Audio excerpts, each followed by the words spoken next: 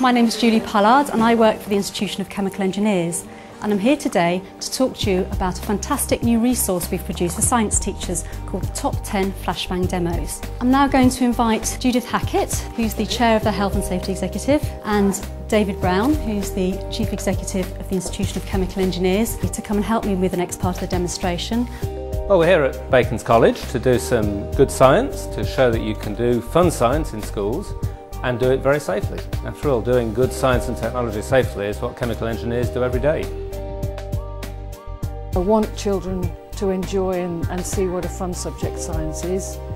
I want them to feel passionate enough about science to want to pursue it as a career and go into engineering, chemical engineering. I hope, wearing my health and safety executive hat, I want them and their teachers to see just how easy it is to do fun and exciting experiments and do them safely and do them in a way that everyone gets enjoyment and fun out of it. And it isn't about stopping these things happening and just making science a dull subject. I think what we need is to spread the knowledge of the enormous range of opportunities that the science and technology career opens up.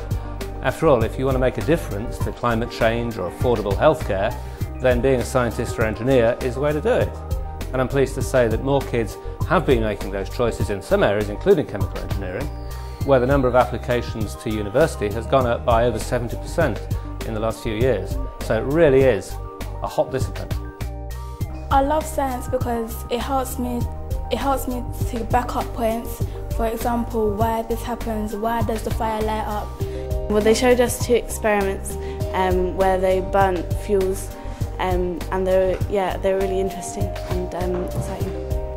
You need a good knowledge of science and engineering to solve just about every one of the planet's problems right now. Those of you who are concerned about climate change, worrying about energy, safe water supplies for all parts of the world, all of those problems need scientists and engineers to solve the challenges. Well, a good grounding in chemical engineering alone can open up the door to a whole wide range of careers. We've got members in areas from fuels for Formula 1 cars, to clean energy, to making ice cream and chocolate. The Flaming Hands demonstration is very simple actually. You're creating bubbles of gas. The gas happens to be methane that's come out of the gas taps in the laboratory. You create those bubbles, set fire to them, and because it's small bubbles of gas, they burn in a very slow way. Relatively. I know it's still quite spectacular, but it's actually because it's in the form of bubbles, not one big cloud, that it burns so safely and it's safe to hold. Well, in our list of top 10 flashbang demos on whynotchemeng.com, you'll find, for example, an experiment that shows in a very incendiary way the energy locked up in food, and also an experiment where we do some very gruesome things to a jelly baby.